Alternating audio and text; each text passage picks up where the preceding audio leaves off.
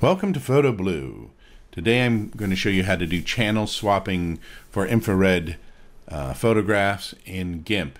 GIMP is a free open source image editing software, and so let's get started. I'm going to go up to File and find an infrared picture right here, and we're going to start with one that is just a standard filter on this, and so it's a standard infrared filter which is 720 nanometers. And we're going to open this up, and because we're in GIMP, it's going to open up raw therapy, which is a raw imaging piece of software to do the conversion to bring it into GIMP. But anyway, so now all we have to do is shut raw therapy, and it will now bring it into GIMP. I'm going to keep the color profile that it has. This came out pretty good. A lot of times with infrared images, it tries to recolor balance the photo, and it will turn kind of reddish. But you can correct that or bring it out in a couple of different ways, which we'll see in another example. This one actually came out balanced fairly well. It looks like a negative, basically, and what we're going to do is swap the channels so that the sky is blue, and it gives you kind of a natural reference point. You can change an infrared photograph to any colors that you really want, but usually we shoot for making the sky blue because it gives us kind of a natural reference point, and then everything else is kind of what's known as fake color. So this looks very monochromatic also. So what we're going to do is we're going to go up to colors, and the first thing I'm going to do is I'm going to go to components in channel mixer. Now what we're going to do is we're going to bring this down, the red channel. We're going to bring the red in the red channel down, and we're going to bring the blue up. And what we need to do is we need to put this at 1 and make sure that the other thing up here is at 0.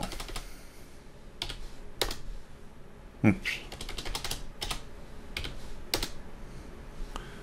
All right, so that we've swapped one of the channels up here. Now we're going to go down to the blue channel, and we're going to turn the blue down to 0 on the blue channel, and we want to get the red up to 1. You can do that either by clicking on this bar or typing in to where the values are. So basically you're gonna swap channels by putting the level of blue up to 1 on the red channel and the red on the red channel down to 0, and vice versa on the blue channel.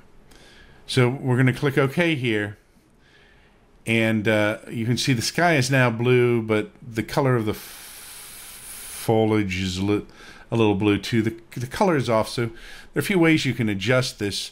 One way is you can go in and you can go to auto and go to auto white balance and see what happens, and that actually looks really good right there.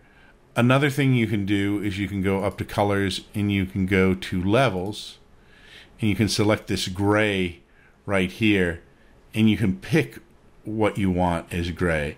So if we pick this as gray, you can see it changes the color slightly.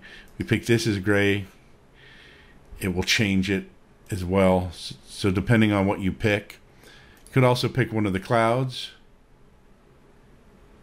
and change that as well. I'm going to hit cancel here because I kind of like the original color that it brought out just using the auto white balance. So be aware that you can try auto white balance, or you can pick a color as well to kind of adjust it, and even then from there you can go in and manually adjust the colors, but this gets you in the ballpark.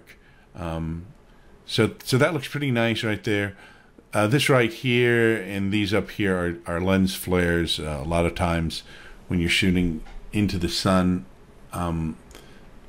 with an infrared converted camera, it's actually more apt to flare than just a regular camera. All right, so we're going to do another photo just to show you what it's like, and we're going to do what LifePixel, which is a company that converts cameras, they call it super color infrared, but it's actually 590 nanometers, and what it does is it lets a little more of the actual blue spectrum come in. And so I have another photograph that was shot pretty much from the same angle in the same place. It was a different day, I think. Or no, it was the same day, I think. So let's go up here. And so this one was taken on the 17th. And if we go to this other one, I believe this was on the 17th as well. And so we want this picture right here. And we're going to open it. And so it opens up Raw Therapy again. And we're just going to close Raw Therapy, and it's going to pull it into GIMP. Raw Therapy acts as a plugin to bring raw photos into GIMP. We're going to keep the color profile that it has. Now this, you can see, kind of has an orangish cast. This happens sometimes. And part of it is the way, or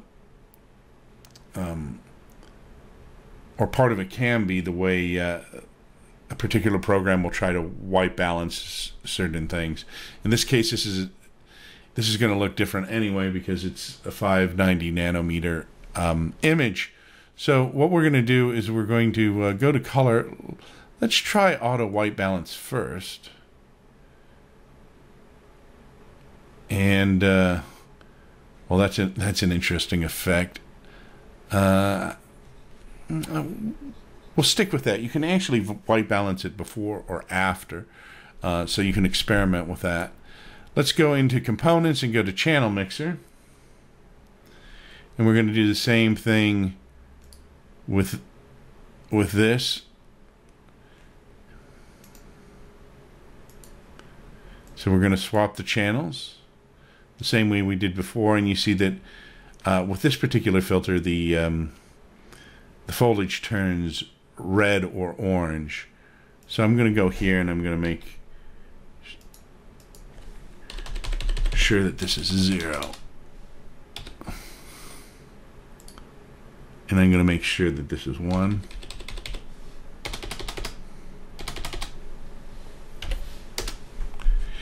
And the same down here. We want this to be 1 though.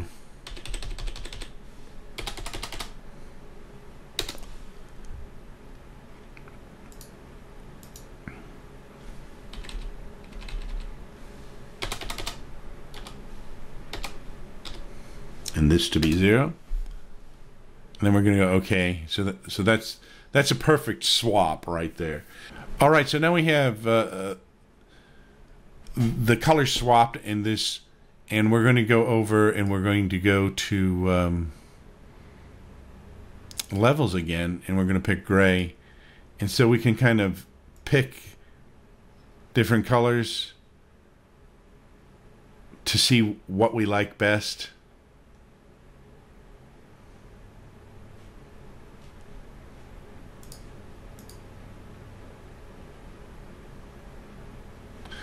Or we can just cancel it and go with what we had started off with. So we can tweak it from here to make it look a little warmer, a little cooler, however we want it to look. So that's how you swap channels in GIMP if you're doing infrared photography. This has been Photo Blue, and I'll see you next time. Don't forget to subscribe, share, and like.